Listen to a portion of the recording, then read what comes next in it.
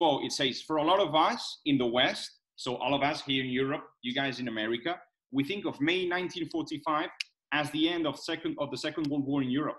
We think of parades and so on. Pilecki's story, the guy that we're speaking about right now, is a powerful reminder that what happened in Eastern Europe was that the Allies gave Stalin a free hand to occupy and subjugate half of Europe. And that war didn't end for so many people. And it's true, this guy, a hero, should have been celebrated.